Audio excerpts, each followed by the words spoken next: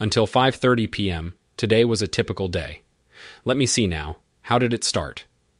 Up at 7 o'clock a.m., showered, got the kids out of bed, then made their breakfast and school lunches. After that, I woke Tracy to make sure she got 11-year-old James and 8-year-old Maddie on the school bus. She was tired from her late-night tennis tournament. After kissing the kids goodbye, I left at 8 for my job as foreman of the local authority's civil works gang. After a typical day, I headed home a little after 5. Today was payday, and I stopped at an ATM to get some cash for the weekend. The bloody machine swallowed my card. No message or warning, just refused to give me cash or my card back. In hindsight, it was maybe a little silly to put in my credit card to try to get a cash advance. It was Maddie's birthday on Sunday, and I intended spending Saturday buying her something special. The bloody machine swallowed that one as well. The bank was closed, so I just headed home. At home, I noticed Tracy's car wasn't in the driveway. I rushed to the front door, hoping she hadn't made the kids come home to an empty house again. She knew I hated that. After the last time, I'd told her to ring me if she had something important on after school, so I could come home early. As I was putting the key in the lock, I heard a voice behind me say, "Mr. David Brown?" I automatically said, "Yes," as I turned round. A middle-aged man held an A4 yellow envelope out to me with the name Slugden and Pykas in one corner. He handed it to me. "You have been served, sir," and walked away. Confused just doesn't come close to how I was feeling. I continued into the house. As soon as I got in, I felt it was unusually empty. 2 minutes later, I'd discovered that not only was it bereft of the 3 other members of my family, but all their clothes and possessions had disappeared as well. There was no note or message on the phone. Nothing at all. All I had to answer the swarming confusion I felt was the damned yellow envelope. Sitting at the kitchen table, I ripped it open. The first document, I soon discovered, was a divorce application. I'd never seen one before, but the title left no doubt. There were those little sticky labels saying, "Sign here," sticking out the side. I didn't bother reading it, just skipped to the next document. This one was a little harder to understand. Eventually, I figured it said I had 2 months to vacate my own house, so it could be sold. What the F? The third document was even harder to interpret. Eventually, the penny dropped. Some guy called Michael Smith wanted to adopt my kids. At the risk of repeating myself, what the F? The last document had a title that brokered no confusion. The restraining order said I was forbidden from approaching within 200 meters of my wife, my children, or Mr. Michael Smith and his residence of 12 Riverview Drive, blah, blah, blah. I felt completely bushwhacked. The sheer enormity of the change to my life threatened to completely collapse my soul. I think it may have, but for one thing, which I didn't realize at the time. The problem was so enormous I couldn't grasp it in my mind in one bite. My automatic emotional defense mechanisms had cut in to save my sanity. My mind was blank to start with, then little certainties started to drip into my consciousness. My wife had left me to set up with some guy I'd never heard of. She'd taken the kids and wanted me to release them so he could adopt them. She'd closed all our joint bank accounts and wanted to sell our house to get that cash as well. Her partner in crime was called Michael Smith, and he lived at 12 Riverview Drive. What was making things worse was my embarrassment about my naivety. If Tracy had taken this step, then whatever was happening had been building for a long time. I hadn't seen a single clue. I knew Tracy wasn't that smart, so the only conclusion possible was I'd been really dumb.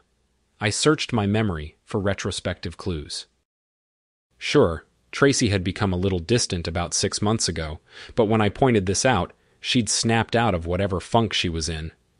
Our love life, that had shrunk to a shadow of its former glory, came back with a vengeance. In fact, it had come back bigger and much better than ever. Out was the sexually repressed wife I knew. In was an adventurous love maniac I didn't recognize. I smiled as I recollected some of the things that had happened in our bedroom recently. Could they be things she'd been road testing with Mr. Smith first? No, that just wasn't Tracy. The solution to that one filled my veins with ice. I now think she'd always wanted to do those things, but her repressive upbringing wouldn't allow her to do them with someone she respected. The logical conclusion to this was both sad and amusing. She'd lost respect for me 6 months ago. That was the sad bit. The funny bit was, I was getting kinky love Tracy, while Mr. Smith was almost certainly getting repressed, missionary-only Tracy. Hold that thought, Dave. You'll need every opportunity to laugh to get through what's to come. I was still numb with shock as I decided on my first course of action. It may have been a surprising move to anyone who hadn't read my last psychological appraisal. My boss had come up with the trendy idea of getting all his senior staff profiled. I was proud of the line in their report. Mr. Brown is not particularly rule-bound. A subtle way of saying I was a bit of a cowboy who was results-focused and got the job done using accepted guidelines as a reference only. This report was followed by my receiving the highest professional compliment ever at that year's performance review. My boss, who was as straight-laced as they come, had sat me down and said, "Dave, every time I have a difficult job that needs doing, I give it to you. On that day, I write in my diary how I think you will do it and how long it will take you. I'm happy to say I've never once been right." He then gave me the highest score possible, and we had a good laugh. Unfortunately, that meant nothing, as I was already at the top of the tree my qualifications allowed. The pressure of supporting a wife and children had precluded me completing my engineering qualifications to allow me to jump to the next tree. Half an hour later, I was parked just down the road from 12 Riverview Drive. Let's just say it wasn't 200 meters. Tracy's car was there, but there were no signs of life. This was the poshest neighborhood in our town, and what I presumed was Smith's house was as big as the rest in the street. It suddenly struck me the name was vaguely familiar. Could Michael Smith be that annoying guy on the TV adverts? The one that insisted on appearing in his own ads that changed every week with monotonous regularity. He was the owner of one of the town's few superstores. If memory served me right, he had taken it over in a hostile takeover about 2 years before. If I was right, then I was in trouble. This guy was loaded. My reverie was interrupted when the front door opened and a guy walked out to his car and drove away. I recognized him as the same middle-aged man that had served me a little over an hour ago. This prompted me to open the yellow envelope I'd brought with me and read the divorce petition. Talk about a declaration of war.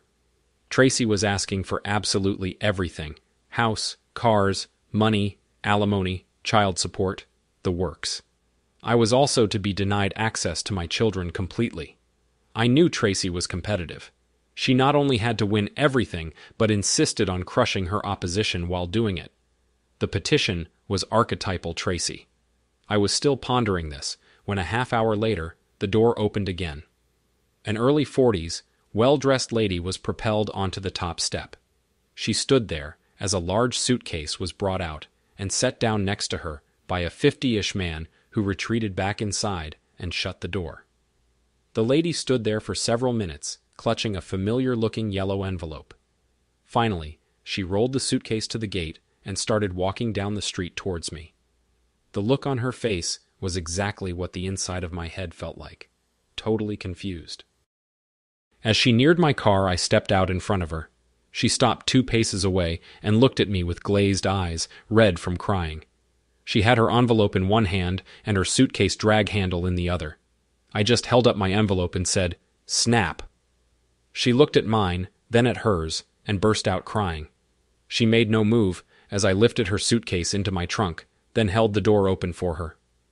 Knowing there was a fair chance we were being observed, and even now the police were being called, I drove down the road, took a few turns, and parked. Strangely, knowing she was in the same predicament, triggered my protective instinct and cleared my head a little. Even with her tear-ravaged eyes, she was a striking woman. With no sign she was about to take the initiative, I opened. "I'm Dave, and I'm guessing my wife knows your husband." She turned her grief-stricken eyes to me and gave me a weak smile. I saw the sorrow retreat a little as I watched. "I'm Wendy. Is your wife's name Tracy?" I nodded. "I caught them in bed together last month. We were working it out, I thought. Then tonight—" She broke out crying again. I gave her time to settle. Somehow, the news that Tracy's betrayal of me was now total and complete didn't shock me as I would have imagined. "Can I drop you off anywhere? Family or friends?" I have no family around here, and Michael managed to alienate me from all my friends. Have you eaten yet? She shook her head. I checked my wallet. Less than $50. I drove to a cheap restaurant I knew and escorted Wendy inside. To cut a long story short, we exchanged life stories. I was 32, had married in my second year at university, and quit the following year when we'd become victims of the fallibility of condoms. Tracy opposed an abortion, and I'd willingly quit to provide for a family. Tracy didn't work, and I thought we'd had a good marriage. I was slightly resentful of my wife's laziness, but accepted it in our increasingly selfish world. One thing that annoyed the crap out of me was that Tracy appeared a committed mother when around other people, but in private was a little uncaring and self-centered. I'd given up raising that thorny issue. I was different. In public or private, I doted on my offspring. With my parents gone, and being an only child, my family was all I had. Wendy was actually 41 and the daughter of a mother who had abandoned her. Her father had done his best, but the stress had sent him to an early grave. Her marriage to the much older Michael Smith had appeared normal, but childless. Michael blamed her, refusing to take any sort of fertility test, pointing to his multi-successful siblings. Her inheritance had been consumed, expanding Michael's business. At my suggestion, Wendy went to the ATM across from the restaurant to confirm none of her cards worked anymore. The conspirators' assault had been thorough and well planned. Given time, we could mount a successful counterattack, but for now, we were bewildered, confused, and lost. In hindsight, having someone else's problems to think about was the best therapy I could have had at this time. Wendy was still in no shape to plan the future, so I invited her to share my big, but suddenly empty house until she had a plan. I assured her I was only offering out of decency. I had no ulterior motives. We drove home, and I helped her settle into the guest room. Then we shared a bottle of wine. She reached over and put her hand on mine when I told her I was terrified I wouldn't be able to see my kids anywhere near as much as I wanted to, if at all. In fact, she even shed the tears at my obvious pain that my upbringing prevented me from doing myself. Our mutual problem sharing could be held up as a classic counseling session. By the end of the first bottle, we'd reached some insightful conclusions. Their tactics were obviously designed to keep us on the back foot and too broke to retain lawyers of our own. Whatever Tracy's motives were, she was obviously playing her best game to win, as usual. The idea of sharing the kids and the assets evenly after our marriage dissolved just wasn't in her nature, so ending the marriage nicely wasn't in the equation. Wendy seemed like a thoroughly decent person and would make a helpful emotional ally. We went to our separate bedrooms knowing we weren't totally alone in the world. The next day was all about distracting each other so our new circumstances didn't overwhelm us. When she started falling into a funk, I would cheer her up with stories and jokes. When I felt the darkness approaching, she made me laugh somehow. It was a really bizarre day, but we dragged each other through it. She was a bit of an enigma. For a gorgeous woman, she was strangely shy. With no other source of funds, we pooled our cash. With what I had in the cupboards, and with shopping on a budget, we wouldn't starve for a couple of weeks. We had fun shopping like the poor people we now were. It was an obvious culture shock for Wendy, who had been in Clover since she married Mr. Smith. We ventured into a conversation about planning for the future, but stopped when it became too painful. We watched a companionable movie together Saturday night. Sunday morning, Wendy was still in bed when I had surprise visitors. Tracy's father, John, and kid sister, Beth. I invited them in for a coffee. We had always gotten on well. In fact, I suspected Beth had always had a crush on me. She'd been single for a couple of years since her former husband had run off with his secretary. As the coffee was brewing, Wendy appeared at the kitchen door in her dressing gown.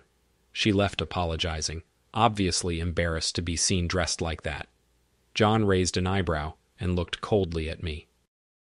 "Before you embarrass yourself, Dad, that is the wife of the man your daughter is shacked up with. He threw her out of the house Friday, the day I met her. I offered to let her stay, as she had nowhere else to go. You see, I'm not the only one your offspring is trying to crush. I'm sorry, Dave. Tracy's mum was going to come as well, but she's too embarrassed. We know what Tracy's done to you, and I just wanted to let you know I'm extremely pissed off at her. I stopped short of telling her to get the heck out of our lives, but you know how it is, grandkids and all." "I understand, Dad, and thank you for your thoughts. The one thing that confuses me more than anything is why she's doing this. I understand her tactics. Taking all the money, leaving me without a cent, and wanting the house is just her playing to win. But why?" From the look on his face, I could tell the news about the money and house was previously unknown to him. His eyes opened wide. "You mean she took everything?" "Yes, Dad. All our accounts seem to have been closed. I do not have a bean. She's had me served with a notice to move out of the house and a restraining order against me seeing the kids." John's eyes were as wide as saucers now, as the full horror of what his daughter was capable of sank in. He couldn't make eye contact with me. "I'm sorry, Dave. What a jerk. I can answer your question, though. She explained why to her mum and I yesterday. In a nutshell, money. She said you'd gone as high as you would ever go, and she wanted more. She thinks shacking up with a rich guy will give her what she wants. He's over 50, and I can tell by the way she talks about him, she doesn't even like him that much. If I were him, I'd watch out. I reckon after she marries him, she'll ditch him and take him for everything she can get. How I raised such a mercenary jerk is beyond me." "That's bloody rich, Dad. It was her decision not to terminate her first pregnancy that made me give up university. If I'd kept going, I would be part way up a tall tree rather than at the top of a little one." John just shrugged. "So why take the kids, Dad? We both know deep down she isn't really the motherly type. Why not just take the money and leave me with my kids?"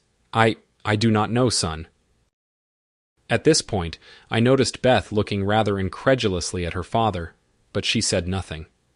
Obviously embarrassed beyond words, John made his final apologies and they left, after he shook my hand. I made him promise to give a birthday hug to my daughter from me. Beth gave me a hug and whispered in my ear, "Back in an hour." It was all rather intriguing. Wendy and I were sharing breakfast when two mutual friends of Tracy and I showed up. They'd seen Tracy and an older guy out at a restaurant the previous night and wondered what was going on. I explained things from my point of view, and Wendy told her story. They were both offended by Tracy's actions. They were both bemused why she'd taken off with the kids. Apparently, they'd seen through Tracy's good mummy when people were around act.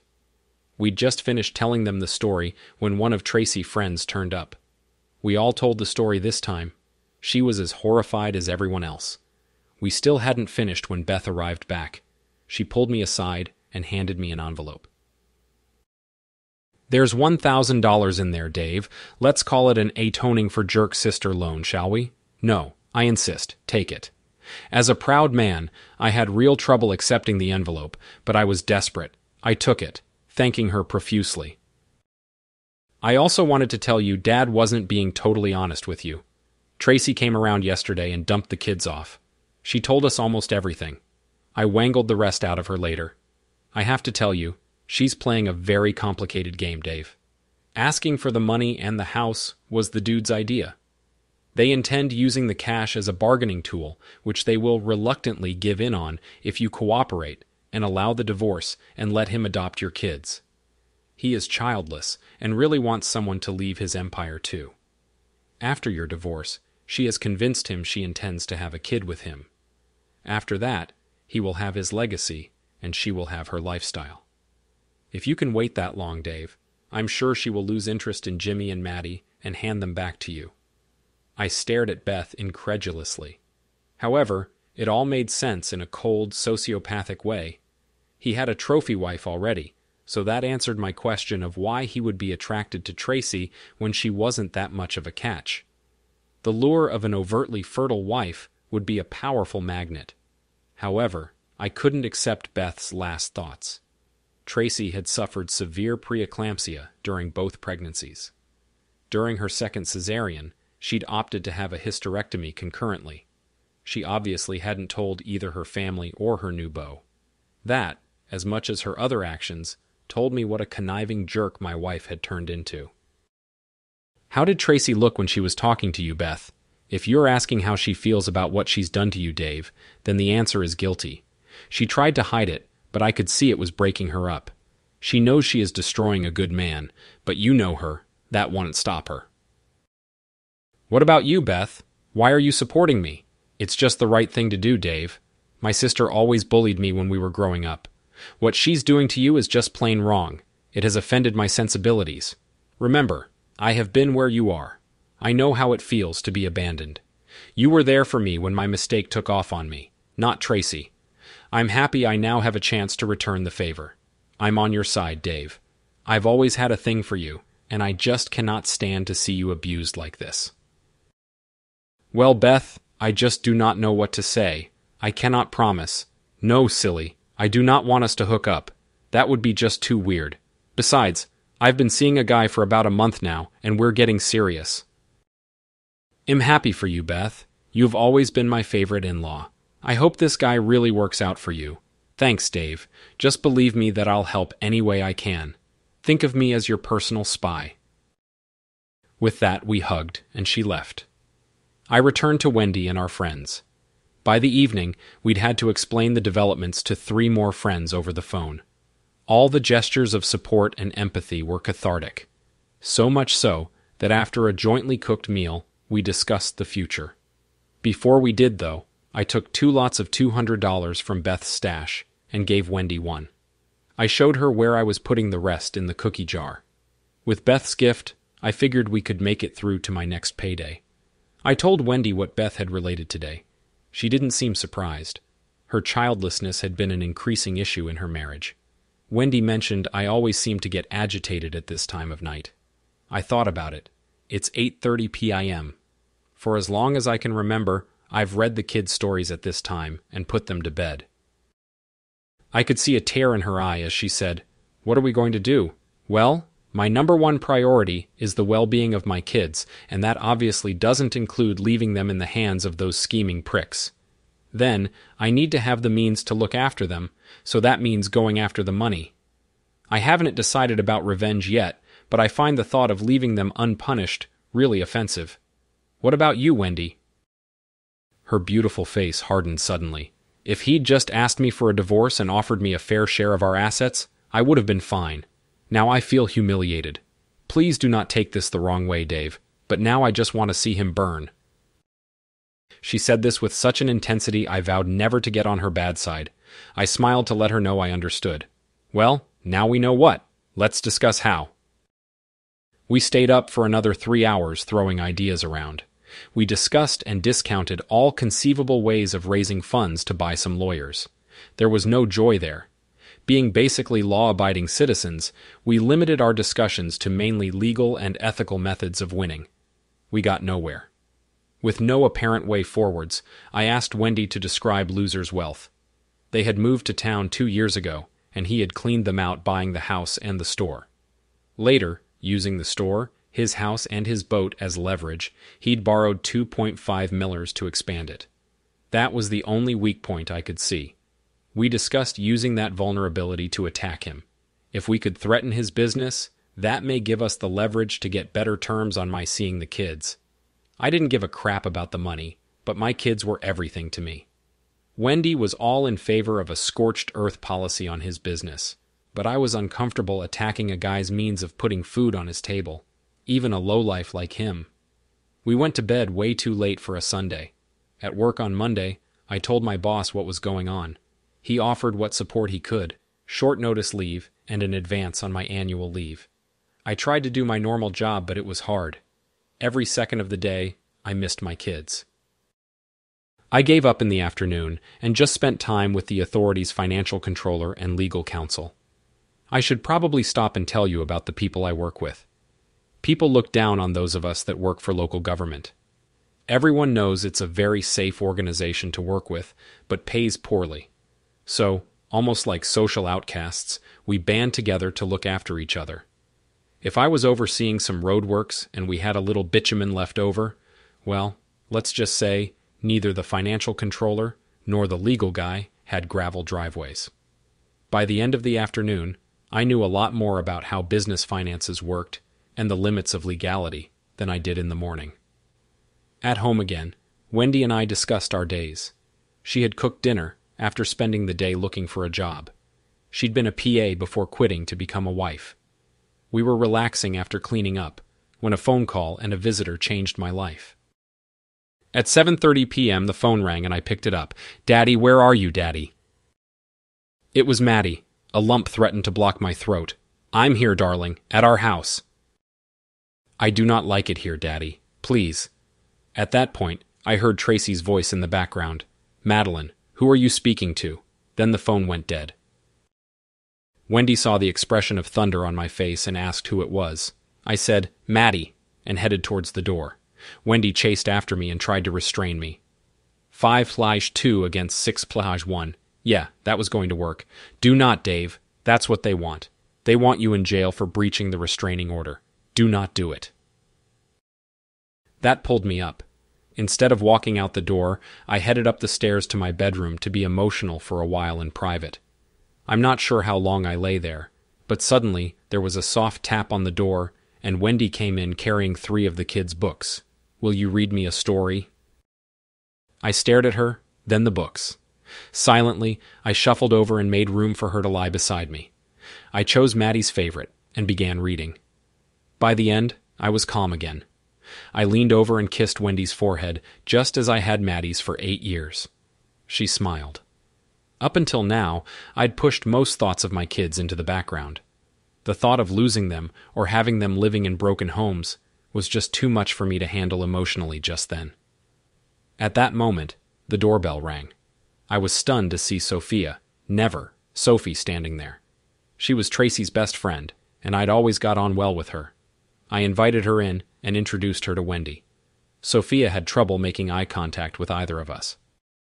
After some small talk, "I just wanted to apologize to you, Dave. Tracy put me in the position of knowing in advance some of what she was going to do. That's why I haven't seen you much for the last 5 months. She made me promise not to tell you about her affair. Sorry, I tried to talk her out of it, but you know what she's like when she has her mind set on something. I knew she was going to divorce you and fight you over the kids." I remained silent when she went quiet. Here was a girl with an extremely troubled conscience. My first reflex was, here's the enemy, and if she's expecting sympathy, she's going to leave disappointed.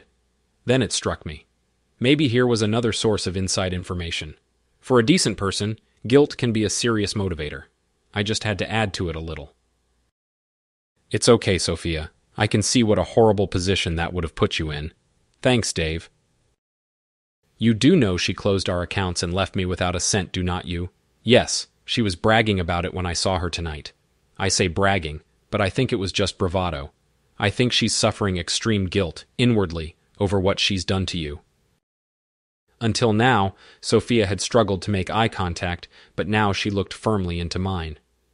"For the record, Dave, I didn't believe for a second what she said about you hitting the kids. I've seen how you and she are around James and Maddie, and I know you wouldn't do that." "What? Didn't you know?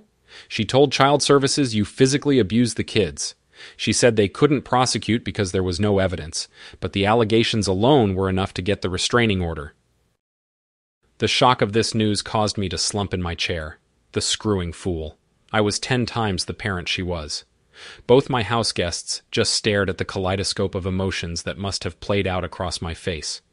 I was oblivious to all except the last one. Pure, implacable hatred. As my whirling mind settled, I knew with dead certainty what I had to do.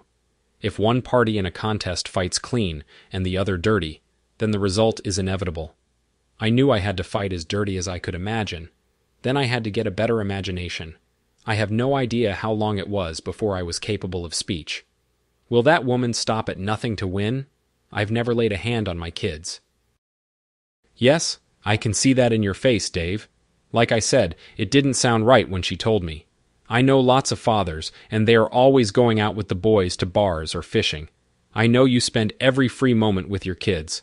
I have seen you with them, and know you would take a bullet for them without hesitation. Too bloody right I would. They are my future. What a lying, devious jerk. You know what her full game plan is, do not you, Sophia?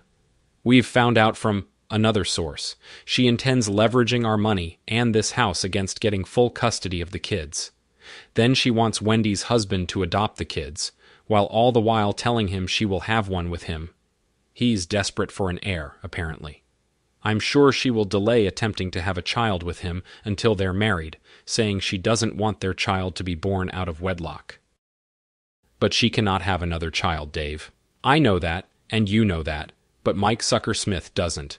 By the time he finds out, she will have traded half of our modest house and bank accounts for half his fortune. The collateral damage to me, the kids, and you is purely do not give a fudge territory to Tracy. Me? Yes, you. What type of best friend lies to you about her husband abusing his kids? I stopped and watched the ultimate truth sink into Sophia. Her best friend was a sociopathic jerk. Clearly embarrassed, she made her excuses and left. I tried to retreat upstairs and be emotional again, but Wendy grabbed me and hugged me. Neither of us said anything. We just enjoyed the companionship in silence. Two humans in pain, seeking solace. Eventually, I thanked her, and we retired for the night. I do not know how much sleep Wendy got, but I certainly didn't get much. The offense I took at Tracy's tactics battled with the pain I felt from Maddie's phone call. I guess I must have succumbed about 4:00 a.m., when the outline of a plan was to the point I was reasonably comfortable with. The next thing I knew, Wendy waking me up by throwing the curtains open. "Good morning, sleepyhead. Breakfast is ready." After a shower, I headed downstairs. Even though it was early, I rang my boss and asked for time off. He readily agreed. Wendy just looked at me across the kitchen table. "Wendy, how dirty do you want to get? Why, David, I didn't know you cared." She fluffed her hair up at the back in a coquettish way and grinned as she said this. I grinned in return. "Cheeky jerk. I meant, how dirty are you comfortable with this fight getting?" "Try me. What are you thinking?" "Oh, not much. I'm just thinking of destroying your husband's business, annihilating my wife's support base, and destroying her plans completely, leaving them both quivering, broken wrecks, that all." That sounds like a good start. I have some thoughts along those lines as well. We compared notes. After breakfast, while Wendy hit the internet and researched libel and slander laws, I rang Tracy's mother. I was right. She had no idea Tracy had gotten children's services involved and was shocked at her daughter's tactics. Next, I rang Beth and repeated my story. She was going to disown her sister on the spot, but I convinced her to hide her contempt and become our Trojan horse. By the time I'd finished my calls, Wendy had done her research and we compared notes. We then spent a companionable hour in the workshop, making 2 signs. Half an hour later, saw Wendy and I, in deck chairs, sitting on either side of the main entrance to Michael Brown's place of business. From research, I knew the building was on land leased from the local authority. We weren't trespassing. Our chairs were prominently placed, but in no way impeded the flow of customers. I held a large sign that read, "Talk to me about how the owner of this store stole my wife and children." Wendy held one that said, "Talk to me about the morals of my husband." It soon became obvious Wendy was getting more trade than me. To be expected, I suppose. She was much easier on the eye than me. A pattern soon emerged. People were reluctant to stop and talk when I was on my own, but as soon as one did, others were comfortable enough to let curiosity overcome their reticence. Once they did stop, I simply told them the facts of the story. Wendy's research had confirmed what we both suspected. In our country, it's perfectly legal to tell the truth. As long as we stuck to the facts, we were free from charges of defamation. Satisfyingly, almost everyone we talked to decided to shop elsewhere that day. People seemed genuinely offended by Tracy and Loser's actions. The men, by my story, the women, by Wendy's. While the effect on business was negligible, our plan was progressing. In between Joe Publix, we had some illustrious visitors. Just before lunch, the store manager came out and threatened us with calling the police. Wendy taped me as I offered to give him the police non-emergency number. The police did show, just after lunch, and after some discussion with their controllers, asked us to move our chairs back slightly to less impede the flow of traffic. Our faith in the plan's success was bolstered around 4 p.m. when a reporter from the local radio station asked to talk to us. We had quite a little crowd gathered as Wendy and I went through our stories. They seemed to take most interest in my relating the allegations of abusing my children.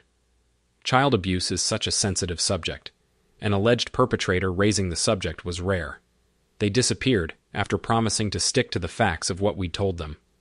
We stayed to wish the manager good night as he locked the doors that night, promising to see him in the morning. We were both ecstatic at the coverage we got on the local news that night. Sure enough, the next morning we bid him good day.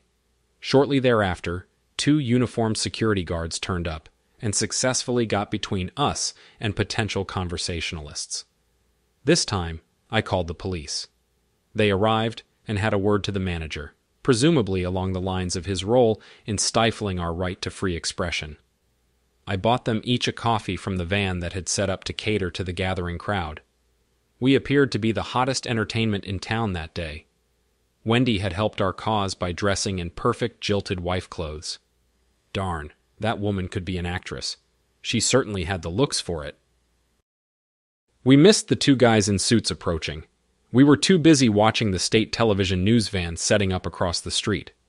By the time I was presented with a cease and desist order threatening to sue for loss of trade, currently estimated at $30,000 a day, the whole scene was on digital tape. The suits beat a hasty retreat, leaving us to talk to the journo about our little human interest story. Again, we stuck to the facts and begged them not to embellish it in any way. I held up the writ, prominently bearing the letterhead, Slugden and Pike, at the top. After another satisfying day, we went home when the store doors were locked. Enough people had stuck around for the promise of further entertainment, it was obvious people had second thoughts about running the gauntlet. We sprinted home to watch the nightly news. I jokingly suggested Wendy get an agent. However, it hurt when our article was aired. A crew had set up outside Cheater's mansion. When I saw my bewildered children being rushed out of sight after returning from school, it was like a knife to my soul. Yep. I read Wendy another story that night. We were also receiving an average of 10 phone calls a day from friends and acquaintances expressing dismay at Tracy's actions. I thanked them and suggested they vote on her friendship with their feet. Tracy must be becoming the loneliest woman in town. At 9:30 p.m., Sophia knocked on the door. She didn't answer my greeting. She just came in for a very tight hug. After she broke off, she just pressed a memory stick into my hand, turned, and fled with tears were streaming down her face. Intrigued, I took it inside, and Wendy and I plugged it into the computer. Talk about dynamite. It was a recording of Sophia confronting Tracy about her lies to herself and children's services. It recorded Tracy's confession as she desperately tried to justify her actions. It didn't stop until Sophia had stormed out of her former friend's life for the last time. Our excitement diminished slightly as we realized, illegally recorded as it was, the tape was of limited value. We did discuss sending it anonymously to our new friends in the media, but that would get Sophia in trouble. Our newfound determination to be nasty did have some bounds. Unfortunately, there were no newsmen around the next day when we were served by none other than Reginald Pike LLB himself. He tried to do us both together, but we wouldn't cooperate. After all, one of us had to film the events. We were each being sued for vast amounts. What a waste of time. They, of all people, knew we were broke. After that excitement, we went back to our lonely vigil.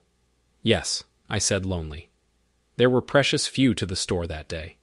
Maybe it was the sudden plethora of advertising from other stores who sold the same stuff as Mr. Smith.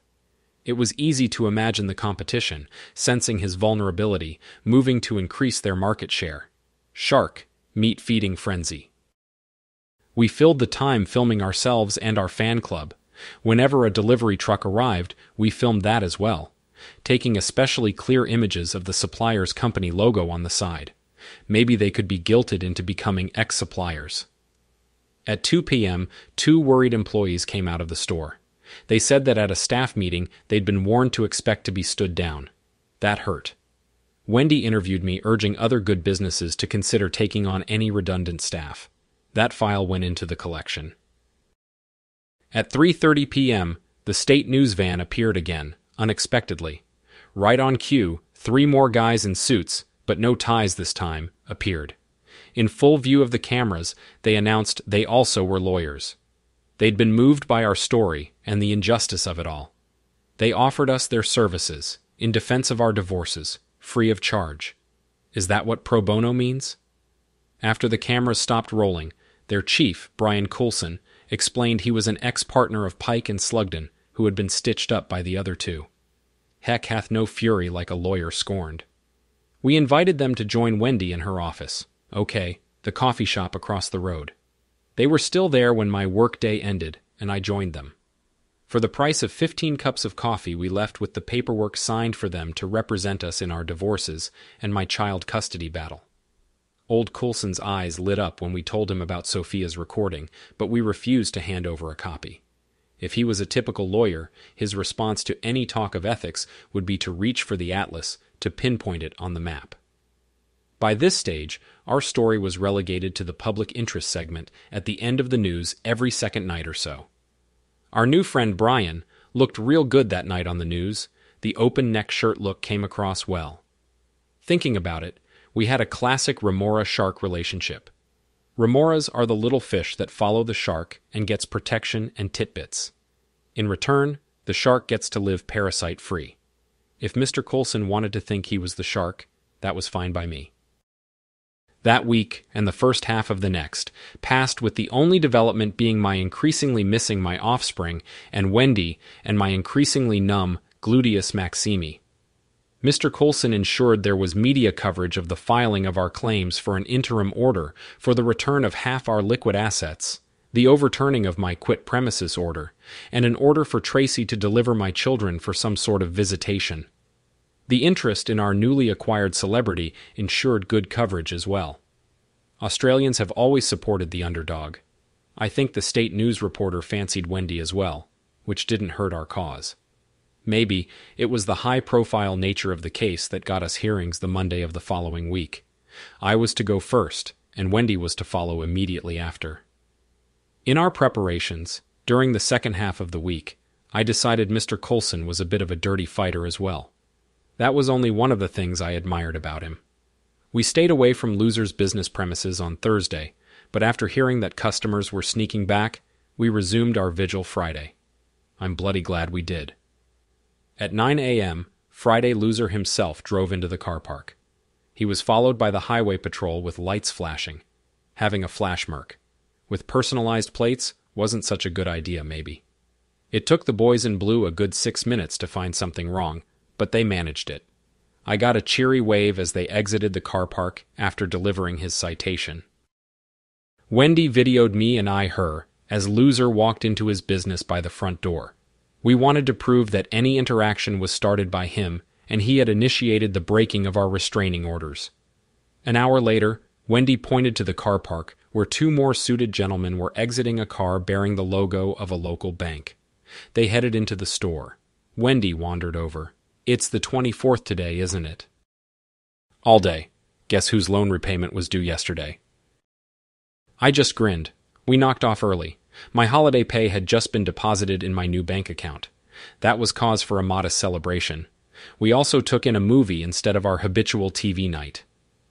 That weekend I found sleep difficult. With the first court hearing to decide the fate of my family on Monday, I was extremely nervous. Some unexpected visitors on Saturday distracted us, pleasantly though. An old friend of Wendy's had seen the publicity and looked up her old pal. Then, in the late afternoon, Tracy's mother, father, and sister showed up. I made a trip to the shop, and we had an impromptu BBQ. Wendy kept them all entertained while I was gone. She was one of nature's hostesses. While out, I pondered the motivation of our visitors. I suspected that now they knew all the facts. Tracy's parents knew I had righteousness on my side, and suspected I would win eventually. They wanted to ensure continued access to their grandkids. A pleasant time was had by all. Beth managed to get me alone at one stage. "Is your back feeling all right, Dave?" "Fine, Beth.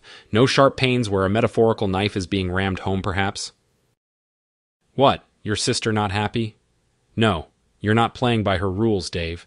You were supposed to be begging and pleading by now. Your little picket at the store caught them completely off guard.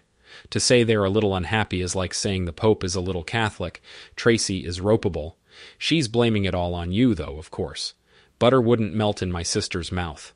Mum and Dad aren't speaking to her, and Sophia was only the first of her friends to jump ship. According to my darling sister, She and Loverboy are too afraid to go out to restaurants even. Things have been said by others, even at the country club. Keep it up, bro. You're winning. Oh dear, how sad. Never mind. How are the kids? Not bad, Dave. They're a little sad and confused, as you'd expect. I go over there every 2 days or so and play with them. Here, I've got some photos. She pulled out her camera, and I scrolled through them. That brought a tear to my eye. In only one of them was my little Maddie smiling, and even that looked forced. I thanked Beth profusely for all she was doing, and we joined the rest of the guests again. Just as she left the room, she pulled a bunch of keys from her pocket, and with an exaggerated gesture, dropped them on the floor. Gosh, I appear to have dropped a Mercedes key, your wife's car keys, and a spare house key on the floor. How careless of me. We both grinned again and rejoined the straight world. I was just rousing on Sunday morning when I heard, "Hey, sluggard, it's your turn to make breakfast," shouted across the corridor between my bedroom and the guest bedroom. I made breakfast and then wrapped a white towel around my waist and hung a tea towel over my arm in my best room service impersonation and made the delivery. At 10 a.m., on the third Monday of my holiday, Wendy escorted me to the family court sitting. That's when I first had a good look at Mick the Crap. I figured it was him when Wendy hissed and tensed as he walked in. At 50, he was fat and balding. I learned later he looked quite trim when he seduced her 15 years before. Not being family court specialists themselves, Slugden and Pike had sent along an associate. He was an old friend of our Mr. Coulson, but that didn't stop him doing his best for his client. Coulson presented my side of the financial stuff first, and the opposition responded. Their tactic was that Tracy would need our assets to support our kids. After Coulson had presented my petition for shared care, he tried to get an order for the children to be interviewed by Children's Services so their views could be heard. Through some legalese, the opposition quashed that. Then her bloke conferred with Tracy, who had been glaring daggers at me all morning, and requested a short adjournment. He and Coulson whispered together for a few minutes. Mr. Coulson then approached me. "Your darling wife wants you to know that unless you back off, she will air all her allegations of your abuse against her and the kids. She is willing to give up all claims to the house and money if you sign over the kids." I looked over at Tracy, who wore a smug smile. I then looked over at Wendy for strength. She had been alternating smiling and frowning at me all morning, depending on whether we won or lost a point. Coulson continued, "You know what you have to give me, do not you?" I reached into my jacket pocket and retrieved the small voice recorder and handed it over. Sophia had authorized me to do it as a last resort. Coulson returned to his opponent, and I watched the bad guy's face drop as he was played some edited highlights. Their voices rose to the point I could hear some words. Not admissible, fudge that, media were among them. After a few minutes, Coulson's opponent left the room. 10 minutes later he returned and sat next to Tracy without saying anything. The judge was called back in from his snooze. The bad guy stood up and became a good guy. "Your Honor, on behalf of my instructing solicitors, I have to inform you that due to new evidence coming to light, we can no longer represent the defendant in this case." Tracy looked stunned and confused. The judge acknowledged the lawyer's excusal, and we all watched him pack up and leave. I leaned into Coulson, and he whispered in my ear, "Rumor has it that Messrs. Slugden and Pike have lost a ton of business over this one and had a few more threaten to walk. I think our little tape caused them to run away from some bad juju. Do not worry. The judge will know what today's little performance was all about. He plays golf with my boss." Before I could ask where that left me, the judge made it plain. He adjourned the case, giving Tracy 2 weeks to find other representation.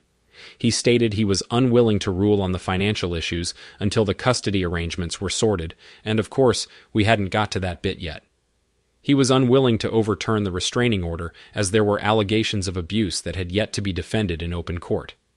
Crap, 2 more weeks of separation from my kids. He adjourned Wendy's case as well. Outside the court, there was no sign of any reporters. They were chasing a juicy, rare story of lawyers abandoning a client. That night, Slugden and Pike released a statement that mentioned the words conscience and the right thing. Speculation was rampant. Any sense of victory from me was muted. I missed my kids. The strain was starting to show on Wendy as well. She was starting to feel guilty about surviving on my largesse. I allayed that by saying I couldn't have got this far without her emotional support. I wasn't looking forward to 2 more weeks of sitting outside a bloody shop. It was getting harder and harder to attract the media's attention. I could imagine myself having to sit there bare by the end of the week just to attract a camera. I decided to give Tuesday a miss and just observe how many customers they had, several times a day. Just after lunch, my phone rang. It was a mysterious guy called Henry who wanted me to meet him in a coffee shop on the other side of town. I arranged for Wendy to observe us from afar with a camera to see that nothing unsavory happened, or, if it did, that evidence was gained. Henry turned out to be the assistant manager from the store. The cloak and dagger was so word didn't get back. Unbelievably, he urged me to resume my post outside his store. It seemed the bank was forcing Mr. Smith to sell the store quickly and cheaply to service their debt. They couldn't see themselves getting any loan repayments back with him in control. Henry and many of the other staff were negotiating secretly with the bank to do an employee buyout. For those happy tidings, Wendy and I were happy to resume our seats. More good news from the lawyers later in the week. Wendy had handed over a bunch of paperwork when we engaged them. Seems one of the items was an agreement from when she had handed over her inheritance. It had bought her a share in the business that was supposed to pay a monthly dividend. That amount had been plowed back into the business, and the compound amount was astronomical. We actually had Saturday off work. The store had started closing on that day to save overtime payments. We invited Beth and her parents over for another BBQ, as well as Wendy's new old friend. Beth briefed us all on the latest mood in the Smith mansion. Things weren't good, apparently. Fine with me. Beth thought it was paranoia that made Tracy suspect her of being a double agent and not welcoming her visits for the last week. With no news of my kids, I was a little anxious. We'd just finished eating when the doorbell rang. I opened the door to Tracy. "Are you supposed to be here?" "Apparently, if I visit you, it's okay." I invited her in. She walked in but stopped when she saw her mother and father. Wendy stared at her with hatred, then went upstairs, where, I presumed, Beth had snuck as well. The looks her mother and father gave her weren't much better. Tracy started to look really uncomfortable and urged me into the kitchen. "Dave, for old time's sake, cannot you back off a bit? Why, dear? Isn't trading up working out like you thought?" "You know it isn't. I just thought taking all the money in the house would force you to give in and let Mick adopt the kids. Then, when I was remarried, we could reveal to the poor prick you were no longer capable of having a child of his and take him for everything he was worth." Tracy looked at the table for a long moment. "After I had his money, I was going to come back to you honest, Dave. I thought in the meantime I could enjoy being a rich man's wife. But you ruined that. His business is going bust, and we cannot even go out in public after the smear campaign you started. The last time we went out to a restaurant, an old lady actually spat on me. Do not mention the police. They have pulled me up 3 times this week. I'm 3 points away from losing my license." I couldn't believe it. My darling wife actually had a tear in her eye. "Cannot you back off and just let me live part of my dream, honey?" "I thought you were a history major, Tracy. Who was it that said, 'Those who do not learn the mistakes of history are doomed to repeat them'? I liken your surprise attack on me and our family to the Japanese attack on Pearl Harbor and the British colonies in Asia on December the 7th, 1941. Due to the nature of the attack, Churchill and Roosevelt had no option but to demand the total surrender of the attackers. If you had asked nicely for a divorce before doing the dirty on our marriage, and that loser you are shacked up with had done the same, we could have divided everything nicely, and you could be living the high life. Instead, you took the Pearl Harbor approach, and now I'll accept nothing but total surrender. I cannot believe you would think I would trade my children for money. Do not you know me at all?" I could see the realization hit home that she'd been so focused on her long game, she'd glossed over some minor details. Then, awareness hit, she wasn't going to get anywhere with the emotive approach. Her face hardened into something more recognizable to me. "Right. Mick wants to talk turkey tonight. Can you come over? Yeah, and I was born yesterday. Come to your place and get arrested for breaching the restraining order? Well, we could come here. No. Why not? Because if Michael Loser Smith comes within 100 meters of me, I will rip off his head and spit down his neck. Tracy looked shocked at this. She'd never seen this side of me. Why? What has he ever done to you? Let me see now, dear. Screwed my wife for God knows how long, and encouraged her to light off with all my money. Stole my children. What's not to like? Tracy was back to looking at the table. The thought of negotiating for my children and not having to rely on the vagaries of the legal system prompted my next comments. How about Skype? Yes, that might work. What time? Hang on. I have to clear it with my partner. What partner? Wendy. We make all decisions together. That old jerk. Who are you calling old? Have you looked at what you're sleeping with lately? How old is she? You know, I do not care. She's been a good friend when I needed one, so what does it matter? I went upstairs and discussed it with Wendy. She was all for it. After all, what did we have to lose? Back downstairs, I agreed 9 p.m. with Tracy. She left after casting a dirty look at her parents. The last thing she did was look around the house. Again, I swear she had a tear in her eye. I returned to the party, which broke up about 8:30. I set up my laptop with 2 chairs on the side of the table, but Wendy said she was going to sit off camera. She said if she didn't clap eyes on Michael Smith for the rest of her life, it would be too soon. At exactly 9 p.m., I logged on to Skype, and the happy couple appeared on the screen sitting side by side. Wendy had showered and was sitting in the entrance to the kitchen in her dressing gown. There were no opening pleasantries. It was obvious from their actions and body language that here were 2 personalities battling for dominance. But then I already knew they both had different agendas. By the end of the session, I gathered he was slightly more dominant than her. From Smith's opening gambit, it was obvious he thought he was still in a position to bargain. Right, Brown, let's talk turkey. Let me make one thing clear right from the start. It's Mr. Brown or David, okay? I do not care which. Loser didn't expect my firm voice, obviously. His eyes opened in shock, and he looked at Tracy out of the corner of his eyes. He knew he'd lost the first moral point.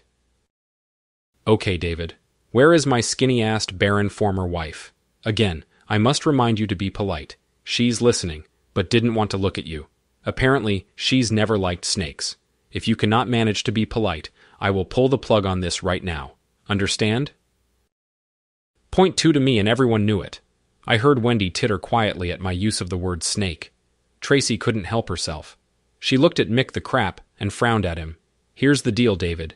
You lay off your petty little vigil at the store. Maybe you even call a press conference to say it was all a misunderstanding, okay? I'll sign over the house to you and return half the money. Then I'll agree you can see the kids every second weekend. There, I cannot be much fairer than that, can I? What about Wendy? Why do you give a crap about her? At this point, Loser nudged Tracy off center stage. I'm willing to divert 10% of the profits to her once the business is back in the black. I looked over at Wendy. They do say a picture paints 1,000 words. Wendy's picture was a middle digit firmly raised above the rest. I smiled. Wendy says no to your kind offer. At least, I think that's what this means. I repeated Wendy's gesture to the camera. As for your offer of visitation, I have to tell you I've decided neither of you are fit to even see my kids, so you can stick your offer up your arse. Be reasonable, Mr. Brown. Once I have a child of my own, I won't give a crap about yours, and you can have them back. I looked at Tracy's reaction to this. She turned towards Loser and frowned. But it wasn't the frown of someone who was pissed off their chosen partner had just written off her kids.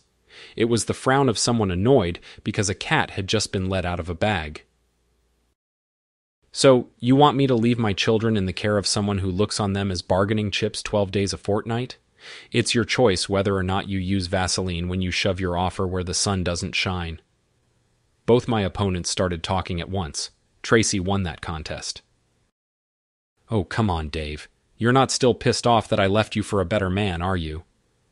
At that point, Smith rose and stood behind Tracy. He reached around under her shoulders and grabbed a breast in each hand, tweaking her nipples between his thumb and forefingers. I looked on dispassionately. This was clearly a prearranged tactic and meant they were recording our talk, hoping to elicit a violent response to show in court somehow. I was completely unmoved by the sordid sight in front of me. I wasn't unmoved, however, when a pair of bare arms reached over my shoulders from behind and some things very soft and warm pressed into the back of my neck. "Be a gentleman and do not look behind you for a minute," was whispered in my ear. Wendy then turned my head and gave me a lingering kiss on the lips. After a moment or two, she broke the kiss, and we both looked at the screen. Tracy's face had a look of thunder. Most people delude themselves to some extent when they look in the mirror. The difference between what Tracy saw in the mirror every day and what she was seeing on the screen was too great for any delusions, however. She realized suddenly what trading up really meant. "You take your hands off my husband, you jerk." The warm feeling on my neck was still there as I turned and whispered in Wendy's ear. "Nice tactic," she whispered a reply. I was expecting him to pull something like this. Not her, but oh well. Remember, do not look behind you. With that, the warm feeling disappeared, much to my chagrin. I kept my promise and didn't turn around. I didn't have to. The little selfie in the top corner of the screen showed enough. What? I may be a gentleman, but I'm human after all. Both the people on the other end of the connection were babbling, but in my reverie, I have no idea about what. Then the doorbell rang. With Wendy getting dressed, I excused myself to open the front door. It was my kids. As soon as the door was open, they were wrapped around me, babbling incoherently. James, who came up to my chest, was wrapped on one side. Maddie was clinging to my other leg. Once again, I battled tears. I was in heaven. All I could hear were intermittent words. "Hurt me. Auntie Beth gave me a camera." Wendy appeared, and I asked her to keep our internet buddies occupied for a while. I then took the kids somewhere quiet. Once they had calmed, I got the story out of them, one at a time. They both had sore feet, as they'd walked through the night after sneaking off from the mansion. Maddie had a bruise on her wrist, from where Uncle Mike had manhandled her. I felt my blood pressure rise when I heard that. James, bless his little soul, had put himself and Maddie on a hunger strike 3 days ago.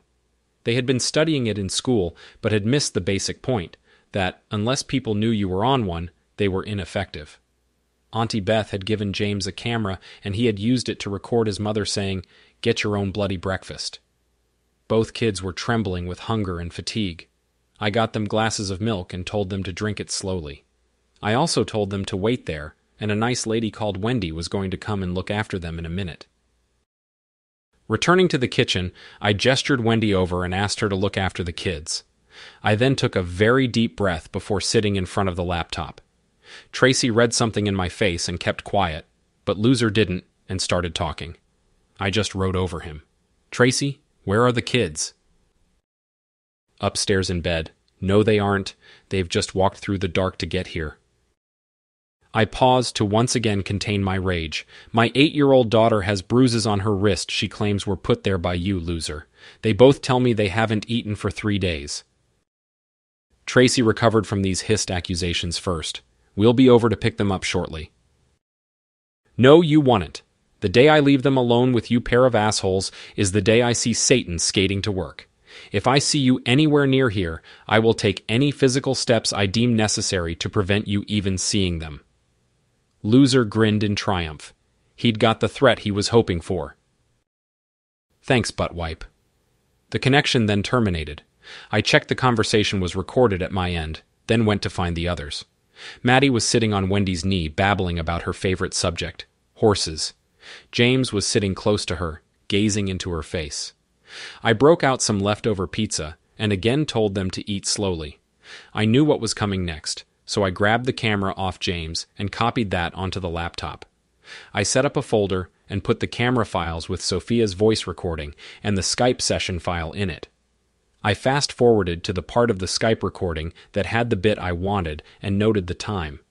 As an afterthought, I took photos of Maddie's wrists and added those to the folder as well. We still had half an hour to wait until the doorbell rang. Plenty of time for me to hug both kids until they calmed and to ring Beth and ask her to come over. When I finished, Wendy was reading the kids a story. 2 lady child services officers knocked on my door at about 10:30 p.m. I invited them in and offered them drinks. They were defensive and hostile, and just insisted they were here to return the children to their mother. I'm afraid that is not acceptable to me. They tried to insist, but I sat them down, showed them the bruises on Maddie's wrist, and got her to tell them how she got them. I got James to describe his hunger strike, then showed them the video of Tracy yelling at them, and a short clip of Loser saying, "Once I have a child of my own, I won't give a crap about yours, and you can have them back." So, are you really going to send them back to that environment after they were allowed to walk here in the dark? They both looked uncomfortable. I'm sorry, sir, but we have to enforce the current order. You have been accused of abusing them and your wife. If we left them here and they got hurt, we would get in big trouble. We have bosses to answer to. I deliberately kept my voice deadpan as I replied, I can tell you if you return them to an environment where you have evidence they've been abused, rather than just accusations, and they're hurt again, you will have me to answer to. Are you threatening us, sir? No, just giving you a glimpse into how life will be. Before the senior one could call the police, I suggested an alternate plan. I told them my wife's sister was on the way over. If everyone agreed, I was happy to hand them to her, as a neutral party, as long as both parties agreed not to remove them from her. The senior woman disappeared for a while, presumably to ring Tracy, then came back and said it was a done deal. I imagine Tracy and Loser were happy with that. I could imagine them having a celebratory fudge after trapping me into threatening them on a recording. So I bid my children goodbye with a heavy heart, promising to do what I could for them. They both liked Auntie Beth, so took it well. Wendy didn't say anything as I disappeared to be emotional again. The next day, Wendy suggested she go to Beth's to help get the kids ready for school. I agreed. For the rest of the week, she picked them up from school and took them to Beth's. I went to work, as there didn't seem much point continuing my vigil. A phone call to Henry confirmed the store was operating well in the red and his plans were progressing nicely. The following Monday, we were all in front of the same judge. Tracy and I had sorted out submissions about everything but custody last time, so we were all focused and briefed. Wendy went first this time, and both sides presented about her and Mr. Smith's financial issues, including the unpaid dividends. Mr. Smith was obviously hoping this wouldn't come out, and almost fainted when it did. The conspirators were represented by some out-of-town firm, and if I was any judge of things, they weren't very good. The judge reserved his verdict on actual amounts until forensic accountants could judge the value of the unpaid dividends, but indicated the general split would be 65-35 after the dividends were paid to Wendy. He admitted he was being harsh due to the nasty way Mr. Smith had gone about things. Wendy indicated she was happy for Mr. Smith to retain the house after paying out her share. As a status symbol, she knew it was important to him, and she had no interest in living there. For my case, their lawyers had stupidly asked that their illegal Skype recording be admissible. We readily agreed, which confused their lawyers. They, of course, only played the part where I threatened them. That, and Tracy's testimony of me abusing her and the children, was designed to paint me as the villain. I sat there stoically and took it. Before I took the stand, Beth and Sophia were brought in and basically painted the picture that I was a far better father than Tracy was a mother. Beth's words were so strong, the judge actually asked her to confirm she was Tracy's sister and not mine. Tracy couldn't believe the betrayal and actually left the courtroom during these 2 sessions. Then it was my turn. Mr. Coulson led me through describing the original ambush, the kids walking to my place at night, and the bruises. He managed to drag out of me the facts about the hunger strike, paying particular attention to the detail that the children's mother and stepfather-elect hadn't even realized it was happening. He tendered attestations by the children, obtained by child services, on those and other issues. Because the opposition had introduced the Skype recording, they couldn't object when we showed them another section of it. Namely, Tracy's reaction when her paramour said he didn't give a crap about my kids. Coulson tried to introduce the video James had taken. The opposition tried to quash the motion under evidence rules. The judge took umbrage at that. Gentlemen, this isn't a criminal court. The same rules do not apply. My brief is to do the best for the children of the marriage, and I take that duty very seriously. Mr. Coulson, you may show the video, and while you're at it, can I hear that other tape I heard rumors about last time?" So, I got to see Tracy and lose her cringe as we heard her yelling at her own children to get their own bloody breakfast. That was nothing to their reaction when the 10-minute file of Tracy admitting to Sophia she had lied to Children's Services about me abusing her and the kids was aired. On the tape, she was heard to say it was all Michael Smith's idea. The judge just stared at her for the last 4 minutes of the recording. Her head was buried in her arms. Michael wasn't happy either. I guess Slugden and Pike never did tell them why they pulled out. When asked if there was any response, the opposition lawyer just stood there with his mouth opening and closing like a goldfish. The judge said he had one question for me, and I knew what it was. "Mr. Brown, can you explain the overt threat you made against Mrs. Brown and Mr. Smith? I should also mention I've heard rumors about threatening behavior to child support workers." I had prepared well for this. For a change, a man was about to use an emotive argument with another man. I'd done my research, and it was carefully aimed. I stood and looked him firmly in the eye. "Yes, Your Honor, I can. You have now heard the same evidence I did, that my children were removed from me to a negligent and abusive situation. I have always believed that as a father it is my duty, no, wrong word, my privilege to protect my children from harm. I am quite willing to die for my children, as I am sure you are to die for yours, Your Honor. Merely risking my freedom by threatening abusers thus didn't even cause me to raise a sweat. Yes, I threatened them, and would again, in a heartbeat." For a moment, I thought the judge was going to embarrass himself and applaud. I could see the admiration in his eyes. He tipped me the nod before adjourning to think for a while. He was back less than an hour later. I was awarded full custody of the children with Tracy's supervised access to them to be totally at my discretion. I heard Coulson gasp at this. He had never seen that before. The judge made an order that all legal costs were not to come from communal funds. I was awarded the house and 65% of the liquid assets. Again, the judge admitted he was being harsh to Tracy due to the methods she used in the ambush. You could almost see the smoke coming from the journalist's pencils. Several of them talked to me outside the court, but I have no idea what I said. I was floating on cloud 9 at the time. Wendy took the kids home, and I picked up all their gear from the mansion. Tracy and Loser were shouting at each other the entire time I was there. At home, I just hugged and hugged my kids. That night, the little bloody turncoats wanted Wendy to read them their bedtime stories, not me. They said she was better at it. Fair enough. After reading each of their books about 1,000 times, I was a little bored with it. The next night, Wendy and I hosted an open invitation party with Mr. Coulson and his team as the guests of honor. 2 journos attended, so I hope Mr. Coulson got the publicity he deserved. I overheard him spelling pro bono to one of them. Tracy's family all attended, as did most of Tracy and my mutual friends, and some of Wendy's growing list of reacquaintances. My boss even came, making some snide remarks about having a celebrity in his department. I toasted Beth as I promoted her to the rank of favorite aunt. It was fairly late when the party settled to just family. I was sitting at the table with Beth and her mum. John was dozing on one couch. Wendy was reading the kids a story on the other. Mother-in-law raised the thorny issue. "Dave, how much are you going to let Tracy see the kids?" This had been occupying my thoughts since the day before. "I do not know, Mum. It depends on what she wants, I suppose. If she wants to see them, then I won't stand in her way. I mean, the kids need the influence of a loving woman in their life if they're going to grow up well-balanced, do not they?" My former mother-in-law just sat there shaking her head. "You know, Dave, for a smart man, you can be a real loser sometimes. What the—" "Your children are sitting over there with a woman they clearly love and who just as clearly loves them and you." I span around so fast I nearly knocked the chair over.